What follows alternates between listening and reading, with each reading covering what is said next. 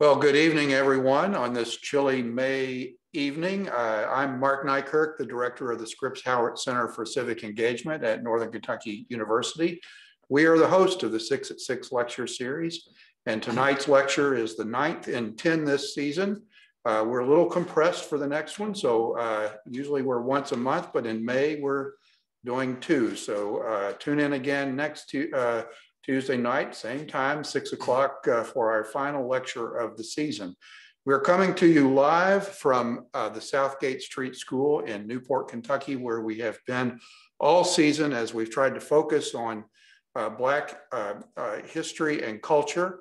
And that's all of our talks this season have been around that special topic. And this is the perfect place to be for that topic. This school was for just over 80 years the school for Black kids in Campbell County. An amazing and inspirational place. The school started immediately after the Civil War, when the community said, we need to do this, and do so at a time where educating the sons and daughters of slaves and freed Blacks was an exceptional thing in the South.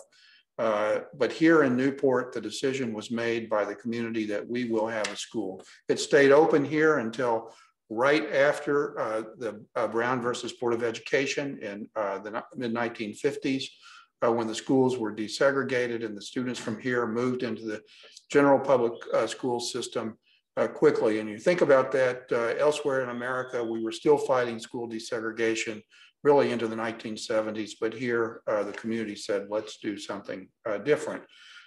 So here we are within 2 or 3 blocks of the Ohio River, the demarcation between free states and slave states, in this special place where children were told that regardless of the color of their skin, an education would allow them to be whatever they may dream to be. So we are delighted to be here and thankful to the city of Newport for allowing us to broadcast from here. Scott Clark, who is the Historic Preservation Officer for Newport, is usually with us. He is in transit from Washington, D.C. this evening. So we say hello and safe travels to Scott, and thanks for working with us this season to deliver this series of lectures.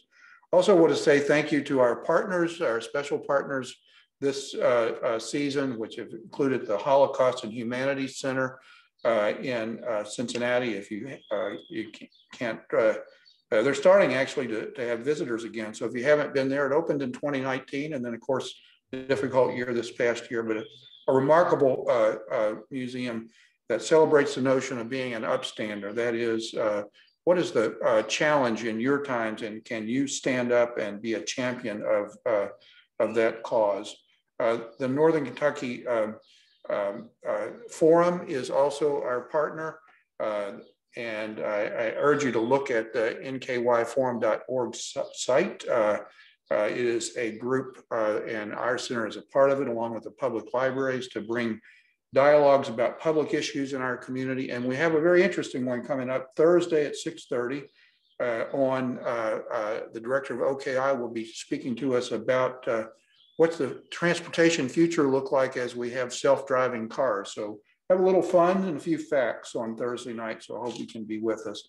Thomas More University is our partner this season also, as is the Northern Kentucky History Tour, which is associated with History Hour, which is associated with the Barringer Crawford Museum. So thank you to all of our partners. Normally with 6 at 6, we move around to different venues in the community to be physically present at the Barringer Crawford, the Carnegie, the Mercantile Library in downtown Cincinnati, Campbell County Public Library, and also on campus at NKU. But we've been here for this virtual season, and thank you for being with us. And please mark your calendar for next Tuesday. Brandon Winford, who is a professor at the University of Tennessee, we'll be talking about Black business activities in the mid-20th century around civil rights. So we look at the civil rights movement often through a social justice lens, which is as we should, but Dr. Winford's research also looks at how the business community rallied to this cause. And he is, in case you're wondering why we have a University of Tennessee professor, he is a published author with the University Press of Kentucky, which is a consortium press in the state, and NKU is a member of that. So we look forward to hearing from Dr. Winford. I want to say a quick thank you to a couple of people that you don't see, but who are invaluable to us. Riley Earhart is a public history intern, a graduate student at NKU, and an intern here at the Southgate Street School. And he's helped us all evening to get set up. So thank you, Riley. And also Jordan Barget, who is with Norse Media. Norse Media is a co-curricular activity at NKU where students who are in electronic media broadcast get to learn and hone their skills. And this season, they've been able to learn about Zoom production, and we're getting them, we hope, job ready right after graduation to move into that, because there's a lot of Zoom production going on right now. So thank you, Riley. Thank you, Jordan. I appreciate you all being with us and providing the support. Tonight's talk on Frederick Douglass in Cincinnati and Northern Kentucky is presented by Professor Bob Wallace, Regents Professor of English at NKU. He is, the semester is wrapping up right now, and Dr. Wallace has been teaching a course on Emily Dickinson. He is also well known in the country, really, and perhaps in the world, as a Moby Dick scholar. He's been with us in 6 at 6 before on that topic. But for the past 10 years, he's been working on a book on Frederick Douglass in Cincinnati and Northern Kentucky. And the book is in production, moving toward production phase right now. So you can't buy it. I wish I could plug it and say, go purchase it right now, but just make note of that it's coming, and you're going to get a foretaste of what the research and story will be in that book. So we'll have time for questions afterwards, so please put those in the Q&A. Thanks for being with us. And Bob, let's start. Thanks, Mark. It's an honor to be part of this great series you've had all year. It's always an honor to talk about Frederick Douglass, and especially here at the Southgate Street School in Newport. So I will move the slide ahead here. And Douglass visited Cincinnati 5 times between 1850 and 56. These visits were essential to his growth as an author, editor, orator, political activist, and multicultural community builder, yet they've been essentially ignored by most Douglass scholars and Cincinnati historians. Recently, I've found new evidence of the importance of the anti-slavery movement in Northern Kentucky to Douglass in 1856, and I will come to that toward the end of the talk. My overall takeaway from the research I've been doing on this subject over years is the courage and faith of the few true abolitionists in the 1850s. Douglass, of course, speaks increasingly to us today after the George Floyd trial, the Black Lives Matter movement, and more recently, the proposal to make the District of Columbia a state named for Douglass. I hope that happens. One truth he uttered in 1857 remains as strong as ever. That is that power concedes nothing without a demand. It never has, and it never will. I'll return to that later. Are we moving ahead here?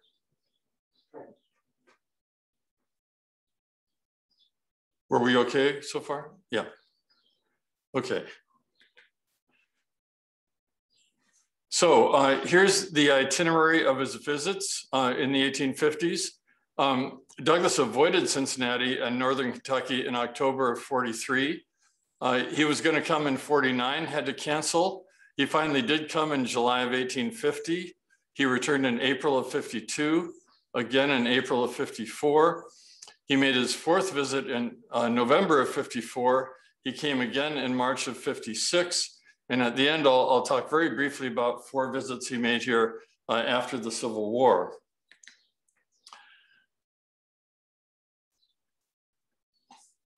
So Douglass escaped from Maryland as a fugitive slave in 1838. He settled in New Bedford. He moved to Boston in 1841 to work for William Lloyd Garrison's anti-slavery organization. In 43, he toured the Western states with fellow Garrisonians. He was scheduled to speak here in Cincinnati in October, but he was nearly murdered by a mob in Pendleton near Indianapolis. He was still a fugitive slave, and his colleagues convinced him it'd be too dangerous to speak across the river from a slave state. So Douglass spoke in central Ohio while his colleagues spoke here. He later regretted that he had lacked the courage to come to Cincinnati. In 1845, he published his narrative of Frederick Douglass. And after that, he lectured in Great Britain for 2 years, where friends purchased his freedom. When he returned to the States, Garrison blocked him from publishing his North Star newspaper in Cleveland. That's a prospectus for that paper on the left. So he took it to Rochester. From Rochester, he covered the Western states intensely until the Civil War. He felt that the Western states would ultimately determine the fate of the slavery issue. He had planned to make that first visit to Cincinnati in July of '49, but he caught a fever on a lecture tour from Detroit just when the cholera was breaking out here, and he had to cancel his visit.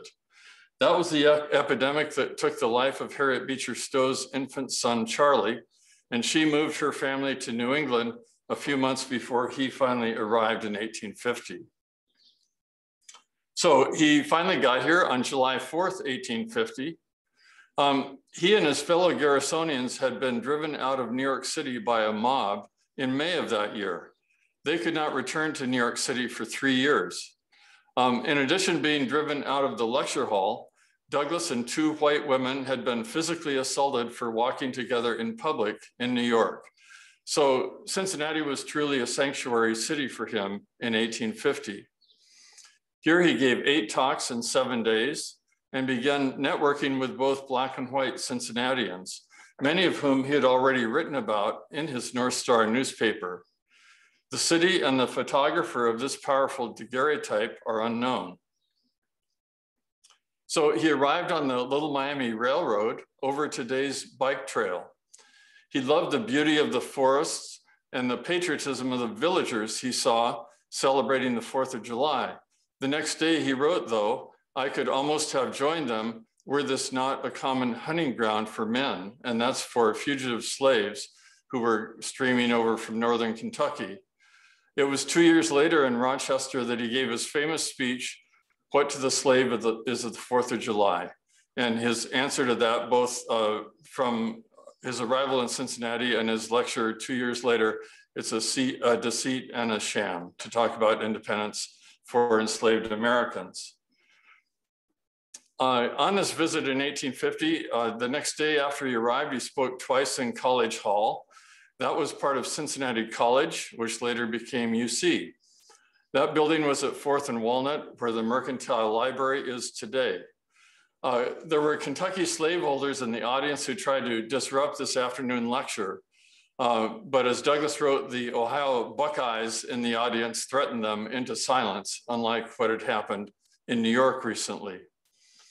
His 8 talks that week concluded with a gala farewell at Baker Street Baptist, a Black church near 3rd and Walnut. So he published 4 essays about just this one visit in Cincinnati. He wrote 2 letters from the editor from Cincinnati. They were published side by side, as you see on the left, in his North Star on July 15th. He also wrote a letter on the colored citizens of Cincinnati while he was in Columbus on the way home. In Columbus, he was attacked by a mob after speaking in the State House. Back home in Rochester, he wrote a comprehensive essay on our Western anti-slavery tour. But the issues of the North Star from which those last 2 essays appeared no longer exist. Fortunately, each one was reprinted by the Anti-Slavery Bugle in Salem, Ohio, and these reprints have been essential to my research on this project. So he came as the featured speaker of a 3-day anti-slavery convention in Cincinnati in April of '52. He gave 4 major talks in 3 days. He participated in all the discussions. He helped to write all the resolutions that were passed. This anti-slavery convention repudiated the Fugitive Slave Law of 1850. advocated political action to abolish slavery, something that Garrison opposed, and argued for the responsibility of Christian churches to oppose slavery, which few did at that time. In his essay called Jaunt to Cincinnati, he wrote that he was thrilled by the warm facts of history as they came glowing from brave hearts all around me. The conference that year was at Smith and Nixon Hall at the corner of 4th and Vine. This was a brand new concert hall next to the Gazette newspaper printing house. It seated 1,500 people. More than 800 were turned away on each of the last 2 evenings when Douglass spoke. The Daily Gazette covered the entire convention, session by session, all 3 days, and Douglass reprinted its coverage verbatim in his paper. That helped Cincinnati Antislavery to get more widely known. In August, Douglass and 3 activists from that Cincinnati convention were major players at the National Convention of the Free Democratic Party in Pittsburgh. The other 3 were William Brisbane and Samuel Lewis from Cincinnati and George W. Julian from Indiana. Douglass was the secretary of the convention, and this was his baptism into direct political action. He endorsed the party's presidential ticket in his paper and campaigned for them in the fall. 2 years later, Douglass and Lucy Stone were featured speakers at the April '54 convention in Cincinnati. He was now a political activist, and Stone was still a Garrisonian who believed only in moral suasion. They differed in strategy, but they were equally passionate and eloquent. All voices at that convention joined in repudiating the newly passed Kansas-Nebraska Act. This was generally held to be the most electrifying convention on any subject the city had ever seen. This year's convention was in Greenwood Hall on the 3rd floor of this building at 6th and Vine. That hall held 1,500 people, and on the last night, another 1,500 were turned away when Douglass and Stone were speaking together. There was a 23-foot wide map over the podium, which showed the slave states in black and the free states in white, with Kansas and Nebraska in gray and up for grabs. This annual Cincinnati convention had become one of the few in the country where all factions of the very fractious anti-slavery movement could be freely heard. So he stayed in Cincinnati for a week or more after this conference to network with the Black community in Cincinnati. And here is the front page from his May 1854 issue, and it's the first time he ever had an engraving in his newspaper, and the engraving is of J.P. Ball's Great Daguerrean Gallery of the West. Ball was a Black photographer in Cincinnati, and Douglass had met him earlier, and this year, he spent time and really got to know the operation there. He also gave a lecture on Black self-help at Zion Baptist Church, and he published another highly appreciative essay about the colored people of Cincinnati. His journalistic praise of Black Cincinnatians had begun in 1848 with 3 very detailed letters from Cincinnati written by his co-editor, Martin Delaney. So 2 years after this, he returned to Cincinnati in March of '56 in the wake of the Margaret Garner trial. This talk was 4 days after Garner and her family were sent back to slavery in Kentucky. She was the fugitive slave from Richwood, Kentucky, who killed her infant daughter to save her from a lifetime of slavery after they were captured on the Cincinnati side of the river. Douglass called Margaret the heroic slave mother. He covered her trial, conviction, and the long aftermath continuously in his paper for 5 months, hoping her desperate act would help the newly forming National Republican Party oppose slavery in the South, as well as in Kansas and Nebraska. This is an 1856 photo of Douglass, whose city and photographer are currently unknown. So now I'm going to talk briefly about 4 white-appearing Cincinnati abolitionists who had enabled and enriched these visits Douglass made in the 50s. Sarah Otis Ernst, William Henry Brisbane, Henry Blackwell, and Lucy Stone. I have found no photo of Sarah Ernst. This is her mother in 1809, the year Sarah was born, painted by Gilbert Stuart, the guy who painted President Washington so many times. This was in Boston where she was born. She grew up as a Garrisonian abolitionist. But in 1841, she married Andrew Ernst, a Cincinnati horticulturalist, and she moved to his Spring Garden estate here in Cincinnati on a hillside above Mill Creek. In 43, she founded the Ladies Anti-Slavery Sewing Society to make clothing for the fugitives who came through the city. By 49, she was the mother of several children. She decided she also wanted to awaken Cincinnati to the sin of slavery itself. So she held an anti-slavery bazaar and raised enough money to sponsor Douglass's first visit in 1850. Her sewing society then sponsored 5 consecutive 3-day anti-slavery conventions. These conventions made Cincinnati a national center of anti-slavery enlightenment. The featured speakers were Samuel Ringgold Ward in 51, Douglass in 52, William Lloyd Garrison in 53, Douglass and Stone in 54, and William Wells Brown in 55. In Cincinnati, she became known at this time as the Alpha and Omega of Cincinnati anti-slavery, although she is not generally remembered as such today. This was the Spring Garden Nursery in 2 years before she came here, overlooking Harrison Pike and Mill Creek. It's the site of the Western Hills Viaduct today. Andrew Ernst was then thought of as the pioneering horticulturalist in the West. In 1843, he was growing over 100 varieties of both apples and pears on this hillside. This is a lithograph of the Spring Garden Nursery and Estate in 1850, the year that Douglass arrived. And when he was in town, the Ernsts had a reception for him where he met the leading Black and white abolitionists of the city.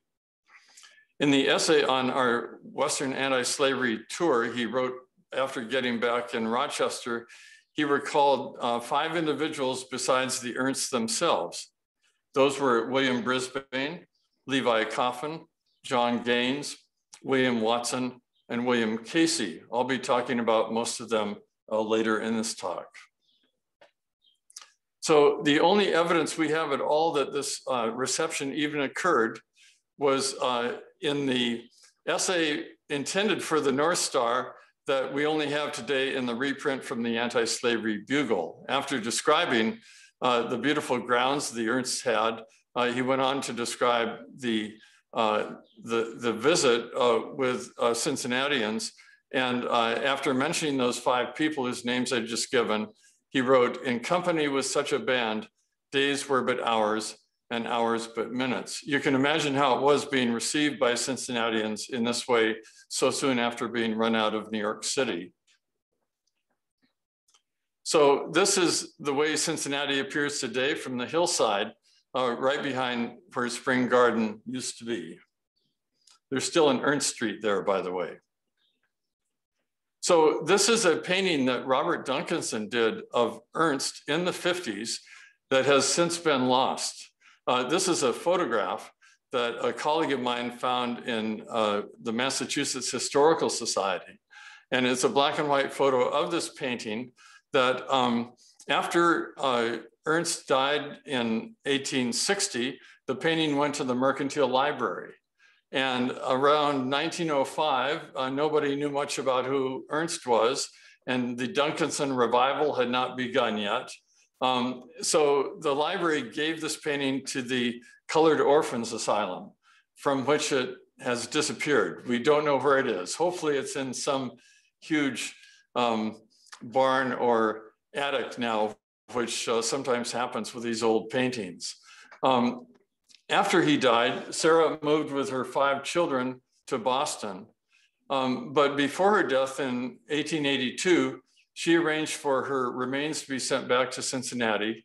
And you see the markers there in Spring Grove Cemetery, where she now is with her husband again. Trying to move the slide, there we go. Our next Cincinnatian is in the center of this picture, William Brisbane. This was a triple daguerreotype taken by J.P. Ball in 1853.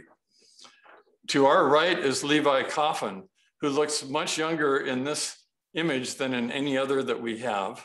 And to our left is Brisbane's right-hand man, Andrew Harwood.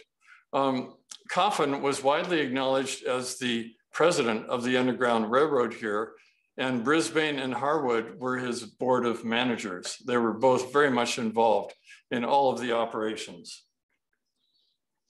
Brisbane was born to a slaveholding family in South Carolina.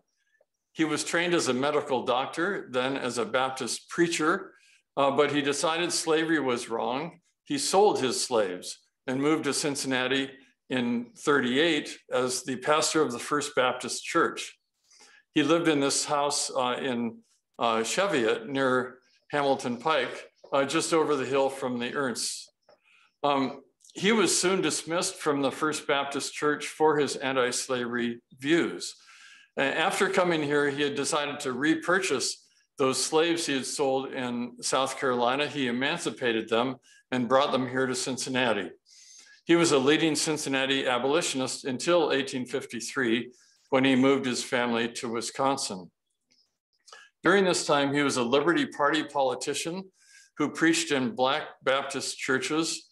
He wrote anti-slavery treatises and novels. He published an anti-slavery paper, and he founded anti-slavery action committees. What's really been helpful to my project is he kept a daily journal during his 15 years in Cincinnati, which is now up at the Wisconsin Historical Society. From this, you come to see in great detail that he was Sarah Ernst's right-hand man in running those first 3 anti-slavery conventions. She was a Garrisonian, he was a political activist, but they collaborated in setting the tone by which all sides of the movement would be heard. Brisbane was a leader in the transition from the Free Democratic Party in 1852 to the National Republican Party 4 years later. Douglass covered Brisbane's political, literary, and religious activity in his newspaper. Like Sarah Ernst, he was a hero of Cincinnati anti-slavery who is hardly known today. The little bit of his diary I show there at the lower left, February 22nd, 1849, he's recording that his friend Salmon P. Chase has just been elected the US Senator from Ohio. So in 52, on the night before the Cincinnati Convention, Brisbane met Frederick Douglass here in the Dumas house on the left in this photo. That was the only hotel at which Blacks could stay in the city. There they drafted all the resolutions that would be presented the next 3 days. And many of those same resolutions were adopted by the Free Democratic Party at the National Convention in Pittsburgh that August. So my next Cincinnatian is Henry Blackwell. He was a young hardware merchant who spoke very eloquently at the 1852 convention. The next year, he fell in love with Lucy Stone at a conference in Boston. He organized a Western tour for her that began in Cincinnati in October of 53. In 54, he took Brisbane's place in organizing the convention along with Sarah Ernst. In 55, he married Lucy Stone, and they had the first prenuptial agreement in the nation, which was widely distributed through many national papers. Lucy moved into the Blackwell family home in Walnut Hills. They lived here for a time until they moved on later to Wisconsin and North New Jersey. So this is Lucy Stone, born in Massachusetts. She was the first woman to graduate from Oberlin in 47. She gave both anti-slavery and women's rights lectures in Cincinnati in October of 53. And that's when J.P. Ball took this locket photo of her, which I found in the Library of Congress. She and Douglass were featured speakers in the 54 convention, as I mentioned, and she married Blackwell in 55. She famously defended Margaret Garner during the Cincinnati court case in 56, which we'll come back to. So here is just a quick summary of that she interviewed Garner in the jail and assured her that 1,000 hearts were beating with hers during this very long and torturous trial.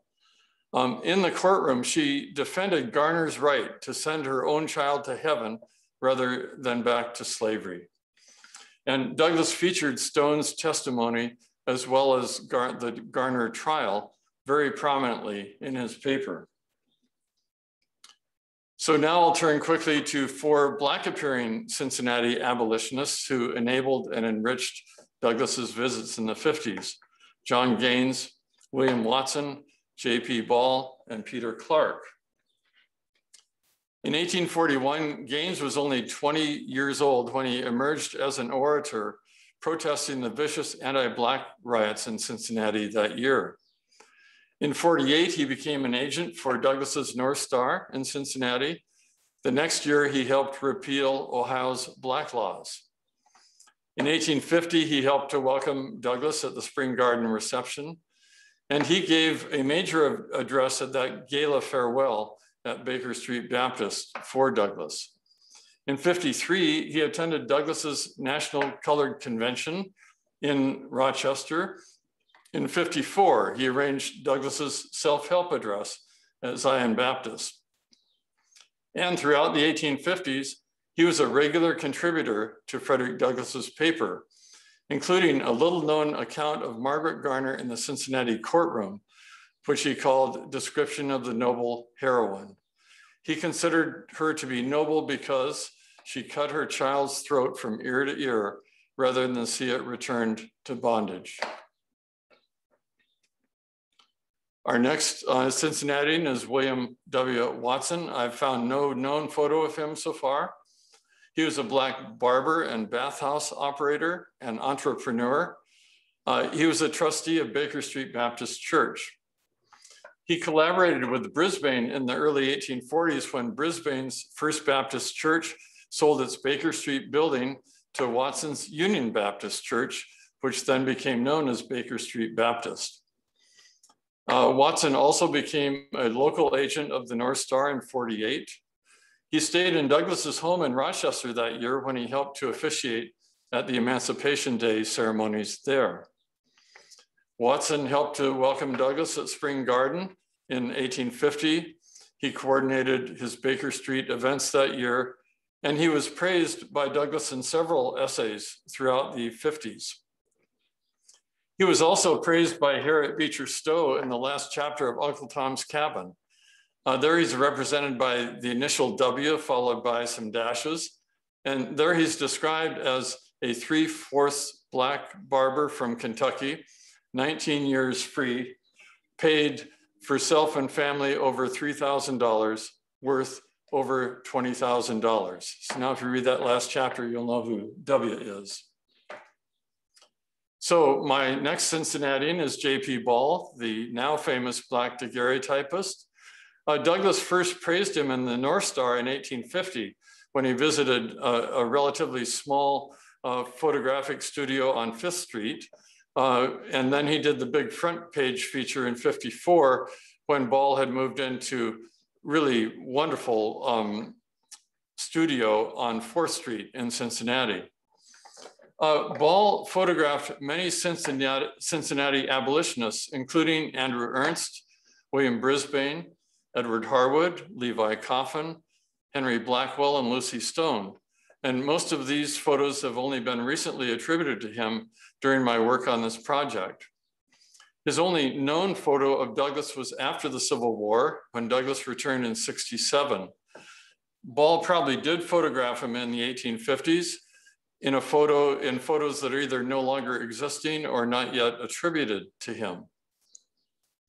That front page image of Ball's Daguerrean Gallery of the West in '54 was accompanied by an article also praising Robert Duncanson, whose paintings were being exhibited in Ball's gallery then. Douglass played a major role in making both Ball and Duncanson known nationally. This catalog on the left was for Ball's mammoth anti-slavery panorama in '55. This was exhibited in Greenwood Hall 1 year after the convention with Douglass and Stone. It was a 2,400 square foot canvas on 2 spindles that took 2 hours to unroll before an audience. Its imagery was painted by black painters here, probably supervised by Duncanson, who was then working directly for Ball's gallery. The panorama was then shown in Boston and Providence, Rhode Island, before disappearing from sight. We're hoping it might still be in a barn in New England somewhere, because actually those old panoramas have been showing up occasionally. That catalog on the left is all we have right now, but it's a lot. Its description of every image follows the horrors of slavery from the coast of Africa to Charleston and New Orleans, then up the Mississippi and Ohio rivers through Cincinnati and the northern states to freedom in Canada. My 4th Cincinnatian is Peter Clark. He was a nephew of John Gaines. In '53, he accompanied Gaines to the Colored National Convention in Rochester, where he served as secretary. He was active in the '54 convention here, featuring Douglass and Stone, and also in the Black Self-Help meeting a week later at Zion Baptist. In '55, Clark published his own paper, the Cincinnati Herald of Freedom, for our Black community here, but it died shortly for lack of support. In '56, he moved to Rochester as the assistant editor of Douglass's paper and ran that paper whenever Douglass was on tour. Like his uncle John Gaines, Clark became a leading Cincinnati educator, serving for 20 years as principal of Gaines High School. So you can see from what we've gone through so far that Douglass was very well known as an orator, author, editor, and political activist in Cincinnati in the 1850s. He was also very well known for the networking he was doing within both the Black and white communities, in person as well as in his paper, all of which began at that reception at Spring Garden in 1850. So now we're going to turn to Douglass and Northern Kentucky in 1856. We'll start with the Garner infanticide, take a look at Salmon P. Chase as governor of Ohio, look at Douglass and Garner during the 1856 election, and finally look at W.S. Bailey's Newport newspaper. So Garner's infanticide was a huge event in '56. And before saying that, I want to say that the anti-slavery movement in Northern Kentucky was primarily in the hearts, minds, and bodies of those who were enslaved.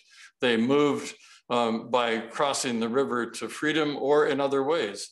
And Garner was not the first to take the life of her child. In '48, Delaney wrote those 3 letters in Douglass's paper. In one of them, he talked about this enslaved family from Grant County in Northern Kentucky. They were purchased by a slave trader named Rust, who put them in the Covington jail overnight before he sent them south. They heard overnight that they were going to be separated from their infant child in the morning, and that child be left here with no one to protect her. So the mother killed the child, the father killed the mother. He tried to kill himself with the penknife they were using. This was a very highly covered event in '48, and Delaney treated them as heroes for being true to themselves in this very tough and difficult way. He thought their names should be known forever, the way Romans were being honored in our schools at the time. We don't know their names yet right now. I've spent time in the Covington City archives trying to find out, and there doesn't seem to be any official record that says who these people were. Well, in '56, 8 years later, The Garners escaped from adjacent farms in Richwood, and she was with the Gaines family. Her husband, Robert, was with the nearby Marshall family. All 8 of them got into a sleigh. Their 4 children, Margaret and Robert's parents. They took that over icy roads, 18 miles to Covington, 16 miles to Covington, over essentially what is now the Dixie Highway. They left the sleigh and crossed the river at night, but they were captured in Cincinnati in the morning. As soon as she saw they would be captured, Margaret tried to kill all her children and did kill her first one before she was stopped. During the 1-month trial, abolitionists in Ohio tried to keep her on the Ohio side of the river to be tried for murder, but instead she was convicted by the federal laws under the Fugitive Slave Act and returned to her owner in Kentucky. It would have been possible to bring her back to Ohio for the Ohio trial, and Governor Chase requested this from the governor of Kentucky, but he was very slow in making this request. And the day before the request finally got to Frankfort, Gaines had the family on a boat from Louisville down to Arkansas. It's interesting that the Governor Morehouse of Kentucky did follow through with that. And he found Margaret in Arkansas and brought her back to Covington for the Ohio authorities to get her for the trial over there. But Chase was again a little late in claiming her. Gaines managed to remove her from jail shortly before the Ohio authorities arrived. And this time he sent her to Louisiana, from which she never returned. All of this took a long time to play out. It was very painful. So Douglass covered this case very intensely in his paper, and for a long time I couldn't find out whether he did or not, because Douglass's paper is almost inaccessible from '56. If you study the paper today, there's a great database, Accessible Archives, that covers his whole paper from 47 until 55, and has a great little keyword search. You can key in Covington, Cincinnati, and find how thoroughly he was covering our area all that time. But copies from '56 are very scarce. There's no archive in the country that has no library where you can look at any large number of issues from that. Fortunately, the Frederick Douglass papers are being edited in Indianapolis at IUPUI. And they have pulled together a microfilm that has his newspaper in '56 from 7 different sources.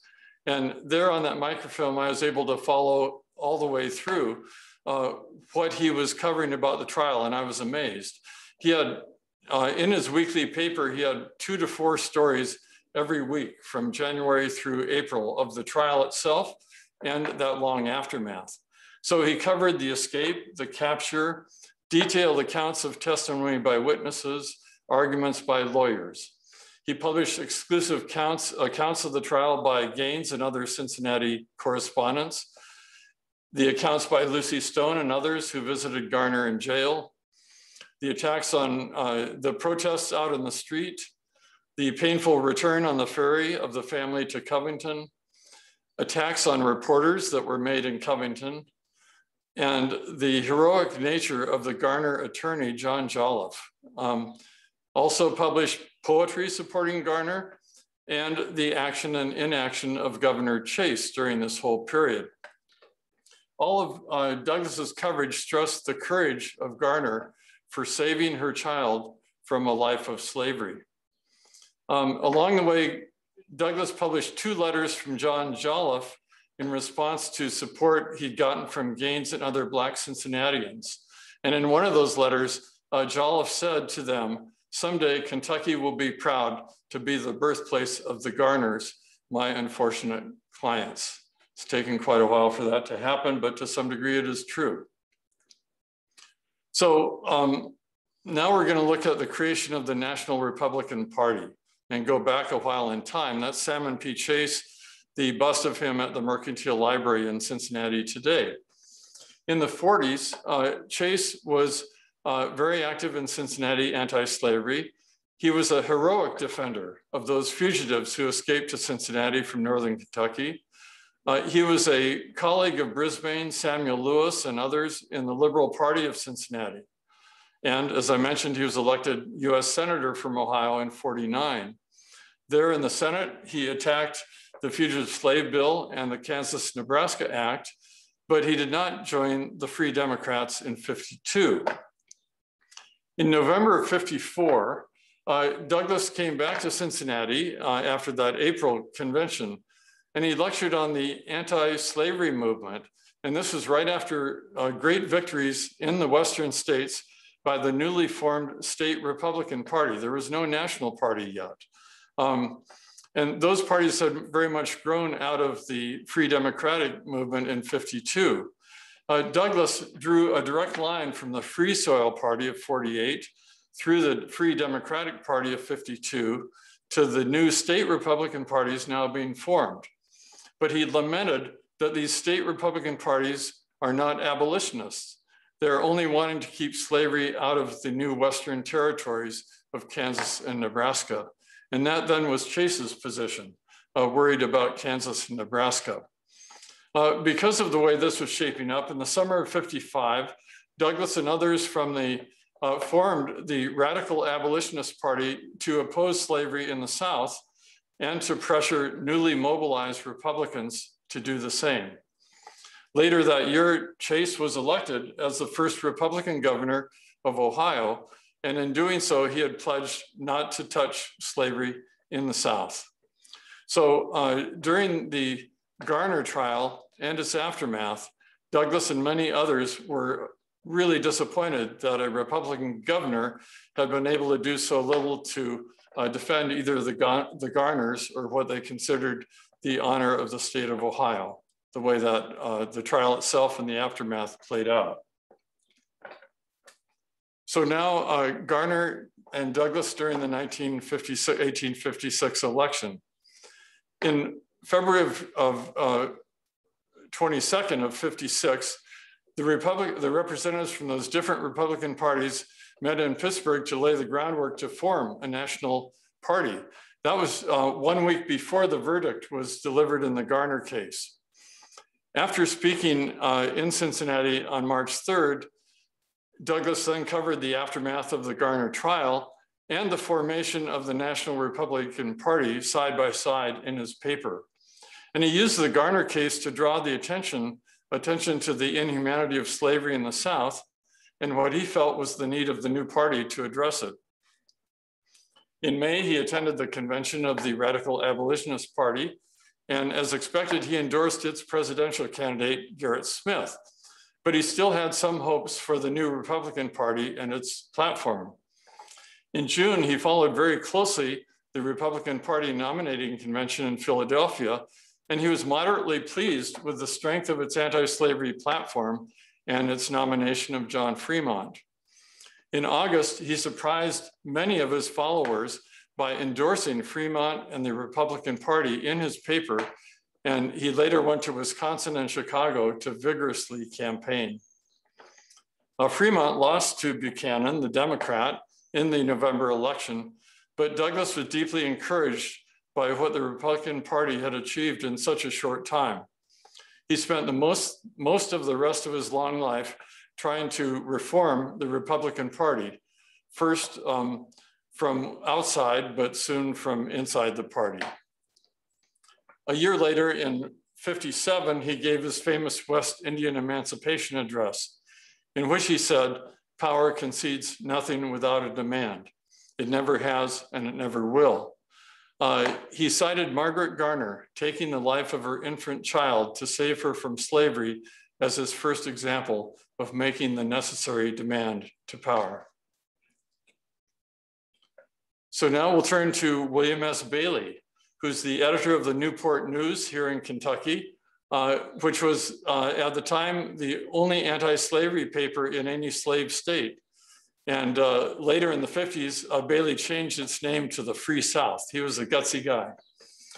He was a machinist from Ohio who moved to Newport to establish his shop. He wrote some anti-slavery essays for the Newport News and had a chance to acquire the paper in 1850 and made it a very strongly anti-slavery paper throughout the decade. His house and press were burned down in 1851 by arsonists, but he persisted all the way through the decade. Again, even after the mob threw his press into the Ohio River in 59, he again kept publishing. He was also very active nationally, politically. He was a delegate to both the Radical Abolitionist Convention in 56 and the Republican National Convention. And Douglass featured Bailey in his paper again and again throughout the 50s and especially after 56. And in 58, I've got a few samples here. Douglass published the report of the Rochester Ladies Anti-Slavery Society, who had a long paragraph praising Bailey, saying that such a paper in a slave state deserves support. And Douglass helped Bailey and other abolitionists to raise money from northern states. That report also emphasized that Bailey's paper was a family operation. His wife and children pretty much helped him in getting it out, which was pretty much the situation with Douglass's own paper by the late 50s, when it was hard to support an anti-slavery paper. In October of 58, Douglass reprinted this personal report Bailey made of the colored schools in Ohio from the Free South newspaper. Bailey had traveled to Xenia and other towns and was very impressed with how Black students were being educated at the school in Xenia and also at Wilberforce University, the new Black university. Douglass had spoken at Wilberforce earlier that year. In December of that year, Douglass reprinted an article called Slave Hunting in Ohio from the Free South, a jaunty account of Blacks in Zanesville, Ohio, who armed themselves to protect 7 Kentucky fugitives from the slave catchers who were after them. The article ended by asking, what is the difference between Ohio being a slave state and giving the slaveholder power to hunt down his slaves in the state? So in 1860, Bailey was again a delegate to both the Radical Abolitionist and Republican Party conventions. He and Douglass and most of the Cincinnatians I've mentioned today were abolitionists all the way through the 1850s. Salmon Chase and Abraham Lincoln, like most mainstream Republicans, became abolitionists of necessity during the Civil War. So I've got a little post-war epilogue here. And after the Civil War, Douglass lectured 4 times in Cincinnati between 1867 and 69. His topics included the perils to the Republic and the assassination and its lessons. J.P. Ball took this photo of Douglass's triumphant lecture return to a mixed race audience in Mozart Hall in January of 57. And that was 1 week after the suspension bridge finally opened to traffic between Cincinnati and Covington. Douglass had first written about Roebling's plans for the suspension bridge in the North Star in 49. He'd been following that all those years. I expect that he soon crossed over that bridge into northern Kentucky, into the land he had feared when he was a fugitive. In 76, he returned to Cincinnati as a delegate from the District of Columbia to the National Republican Convention here in Cincinnati.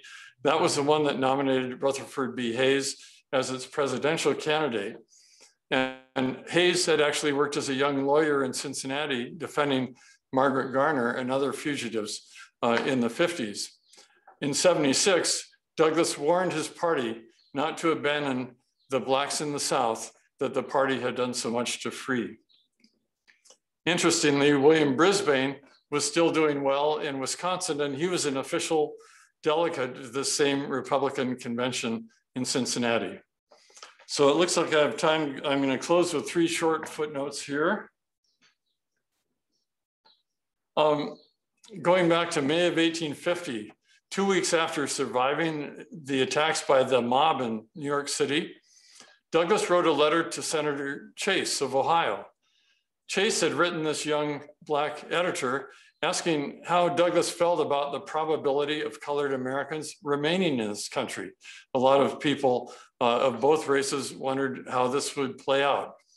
Douglass, in answering, acknowledged, quote, "The causes likely to influence our destiny do not appear very favorable to our remaining here. Even so, he felt that there has been no time in history of our country when there were more favorable indications than are to be seen at this day." So Douglass somehow kept faith in the future of this country through all of the bitter challenges of the 1850s. And I see this letter as his personal pledge of allegiance to the nation he had hoped we would become. Here, Douglass returned to Cincinnati in 1888.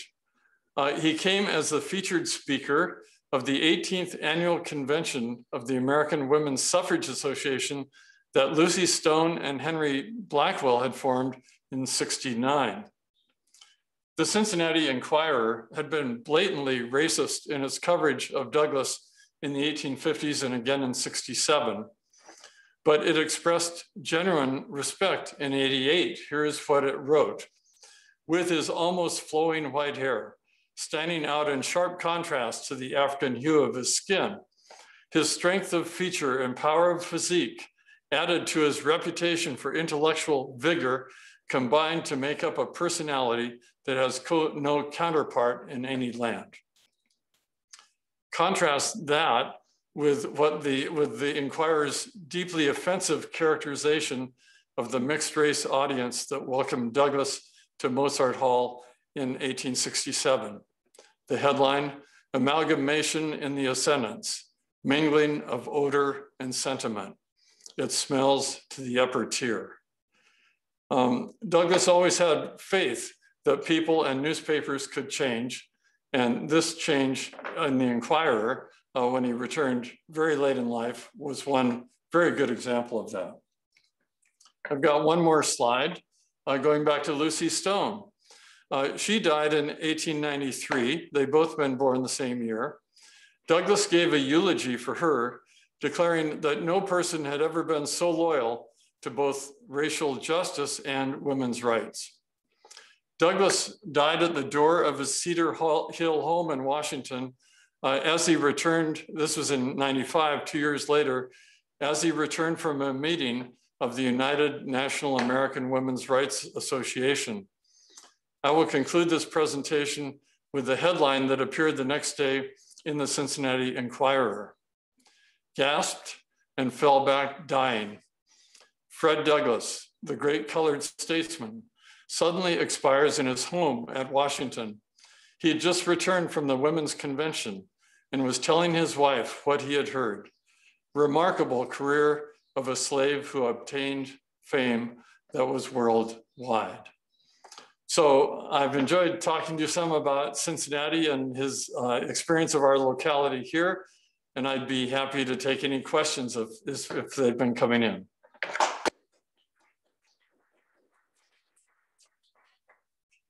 We do have a few questions for you. One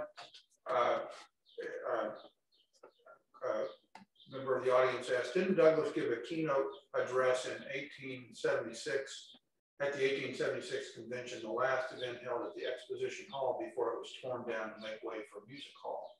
Yeah, that's the one I just mentioned, where he was afraid the party was going to cave into these really strong pressures that were coming from the South to roll back all the gains of the Reconstruction. And he felt that was coming and he warned against it. It was actually not the keynote address. It was quite an informal speech. It was impromptu. They called him out of the audience when they saw him there. And that's what he said off the top of his head. So that was in the building that became Music Hall as we know it today. The next question, and maybe you could take the question a little further and just talk about where you had to go to find information and so forth, because I know you mentioned some of the diaries being in Wisconsin and so forth. But the question is, this is an excellent collection of information. Is there a collection of this information at the National Underground Railroad Freedom Center? They have scattered things at the Freedom Center. They had one thing that was very helpful to my research. They currently have the minutes of the Baker Street Baptist Church. That's how I found out that Brisbane and Watson had collaborated in that move where the Black church took over Brisbane's white church. But when the Freedom Center was established, the original idea, they did not have a library or an archive. It was mainly to be a museum for people to come in and see things, but not for scholars to study in depth. They have some archival material there, but they're not rich in archives yet as a relatively new organization, and that had not been their game plan at the beginning. So most of what I've learned has been hit and miss from all over the place, actually. And I think the most important single source is that Diary of Brisbane, which he was so connected with everyone. And it's also up in Wisconsin. He left there that triple daguerreotype by J.P. Ball, which is an incredible Ball image. And nobody here in Cincinnati knew about it because it's been sitting up there in Wisconsin. So there are scattered things throughout Cincinnati where you can learn about this history, but there's no one place you can go to luxuriate in all this information. I could kind of stay with this question. A few things. One, what kind of drew you to this topic? And also, I think one of the conclusions that I'm drawing from listening to you is just how many ties Frederick Douglass had to Cincinnati. I wonder if you knew that when you started, or if that was one of the things the research led you to. So how'd you get involved in this in the first place? Were the Cincinnati connections stronger than you thought? And maybe just what kind of surprised you in the research? That's a great question. I'll take a sip of water. So I got started in this because of our Melville project in New Bedford, where we established the Melville Society Cultural Project in 2000. And I got keenly interested in Douglass when I realized that he was living in New Bedford when Melville went through and went whaling from there. So I started to look at, and I realized that Douglass was working on the waterfront when Melville was waiting for the ship to sail. And more than that, he was preaching in the Black church that Melville mentions in chapter 9 of Moby Dick. So we started in New Bedford with research into Melville and Douglass in that city. And that led to the book I wrote on Douglass and Melville in 2005. And we had a big exhibition on the two of them in New Bedford. And then it was probably about 5 years later, I came across a little stray thing that suggested he may have been here.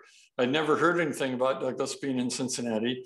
So I started to find out what I could. And there really were no sources that really dealt with this at all. In fact, there's a great new biography by David Blight that came out, I think, a year or two ago. It's 900 pages long. It does not mention these visits to Cincinnati or his connections with any of these people. It's pretty much an unknown story for some reason. So we're so well known for the Underground Railroad, but we're not known as a center for anti-slavery enlightenment, which we really were. What Ernst and Brisbane did in the 50s was incredible, and people then knew it, but it's just been lost from history. So one thing that's very helpful, there's a book on Sarah Ernst that was published about 12 years ago that dealt with, it had a little chapter on her, or fleeting references to her, dealing with women abolitionists in the North. So that was the first place I found somebody who was starting to write about these 5 conventions that she had as if there was something important. But most of our history focuses on the Underground Railroad and Levi Coffin, and everyone thinks of that when they think of our history. So to flesh out what happened on the Enlightenment side, it took a lot of research. But then when fortunately we got accessible archives at NKU so I could search that database. So I started plugging in, I started teaching Douglass and Melville first, and then I started doing the research on Cincinnati. And you plug in Cincinnati and Covington in accessible archives, and you find hundreds of entries on Cincinnati and dozens on Covington, and you find this incredible thing that Delaney wrote in 48 about the family in the Covington jail. So like every place you turn as you start getting into it, you find other connections. And I think one unfortunate thing about some of the general thought about Cincinnati history, you hear a lot of people say that the blacks and whites did not collaborate at all, the anti-slavery people. But Ernst and Blackwell and Brisbane and Douglass and Gaines and Watson, they were all collaborating. And you could see it in that first reception. So once I saw that reception, fortunately, you know, the Anti-Slavery Bugle had reprinted that thing. I couldn't find the first two things in the North Star with those two letters Douglass wrote from Cincinnati in 1850 referred to more letters to come. And then I couldn't find anything. There were no more issues of the North Star. And 3 weeks later, when the North Star shows up again, they're over. So I wondered if maybe the Anti-Slavery Bugle would cover it, and they did. So once I saw the reception at, you know, that had been given for him at the Ernst Spring Garden and who was there, that made me know that there was a big subject that was truly multicultural. And that was, I think, maybe the most exciting thing about this. But I guess the other thing was to learn what an incredible networker Douglass was and how multicultural he was. Well, he's aware of that being half white and half black. He was very conscious of that. And his goal was to unify this country. And this was a place where he got support in doing that. And he got support here all the way through the 50s, whereas Garrison turned viciously on him in 53 when he started interpreting the Constitution differently. And he was so courageous in following what he felt was the right way to go and to trying to build a true national coalition. And these people in Cincinnati were central in encouraging him and modeling what that could look like. So that was all a big surprise. And I guess I'll say the other biggest surprise was to learn about this Free Democratic Convention in 52, because usually historians talk about the Free Soil Party in 48, and it screwed up because they chose Martin Van Buren, who was not really anti-slavery, and they lost their anti-slavery platform that year. He didn't even approve a platform. And so people assume that the movement died then, and then somewhere out of nowhere, the Republicans started having state parties in 54, Wisconsin, other states that finally led to the National Party. Well, this Free Democratic Party in 52 and their national convention in Pittsburgh was an absolute link between those two and a lifeline for that whole movement. And as Douglass said when he spoke here in 54, he was in the center of that. So these people, Brisbane and Lewis and George W. Julian from Indiana, who were here at that big convention in 52, they kept that going. And that's a big gap in our American history. And when you think about that, the locals here, Brisbane, Lewis, and well, there's another surprise about Chase along the way, but Chase in the early 40s, they were Liberty Party supporters of William Birney, who had his paper here in the 30s, the philanthropist, and Birney was the Liberty Party candidate in 40 and 44. So that's where the kind of pure abolitionist movement in the West started, was those Cincinnatians. And then it's a straight line from them all the way through the Free Soil, and then the Free Democratic, and then the Republican. So that's why I was surprised to find what I would say, I was surprised to find how deep are the abolitionist roots of the Republican Party.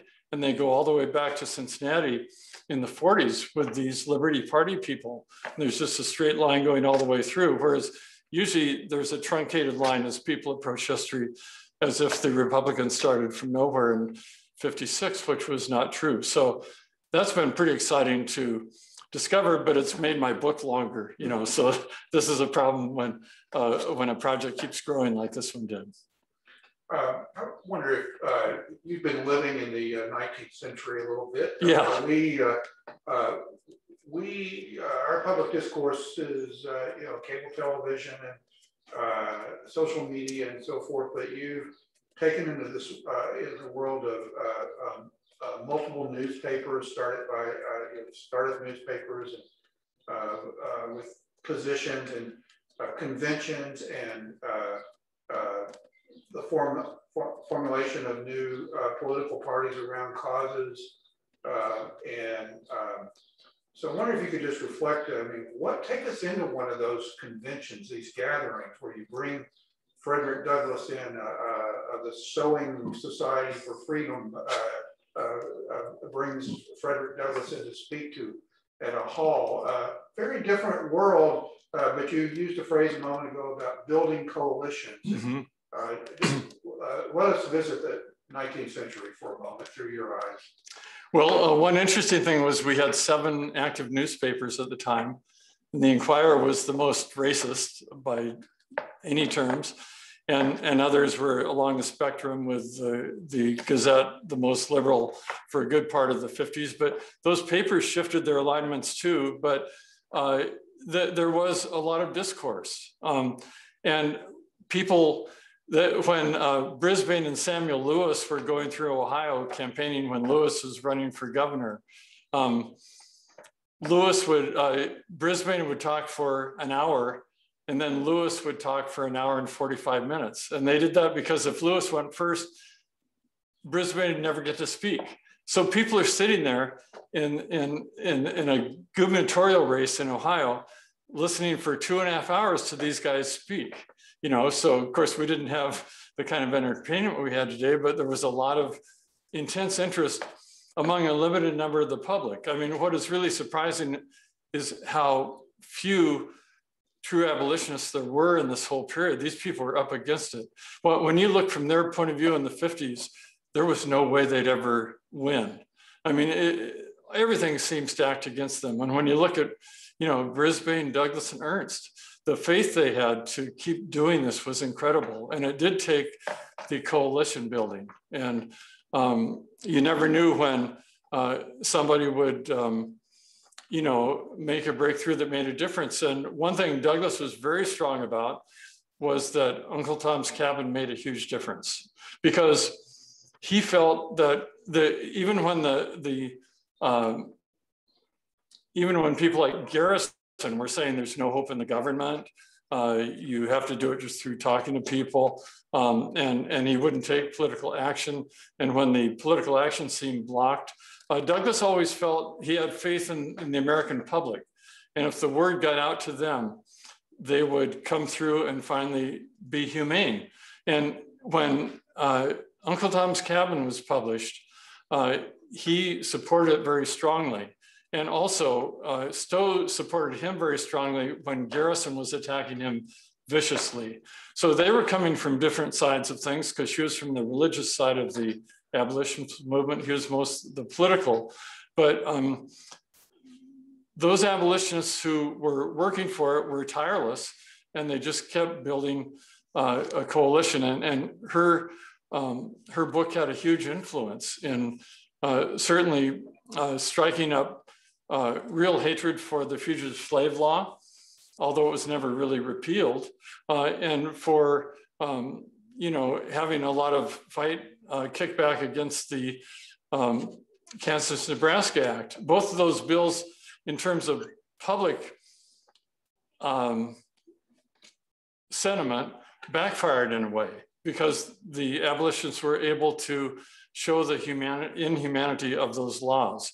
So it took everything. It took the newspapers who would help. It took the lecturers who would get there. It would take the grassroots people who would get out there. And a very small number of people made this happen. But I was really interested to learn how few people, even among the Republican Party, throughout the 50s were not abolitionists. They wouldn't touch slavery in the South. They thought that was too big a thing to try to conquer. It's enough to try to keep them from messing up our northern states by chasing their slaves on our territory and letting slavery out there. So, you know, Douglass and Ernst and Brisbane and our guy here in Newport, these people are really standing alone and saying that we not only have to inoculate the North from slavery, we have to eliminate slavery. So I think it is very encouraging in a way to see that at least in those times, this incredible success was achieved. However, 10 years later, it all started slipping away. Right in 76, when Hayes was elected, and it was a tied election, it was brokered in Congress, and he had to agree to pull the federal troops out of the South in order to be elected, and a very complicated situation.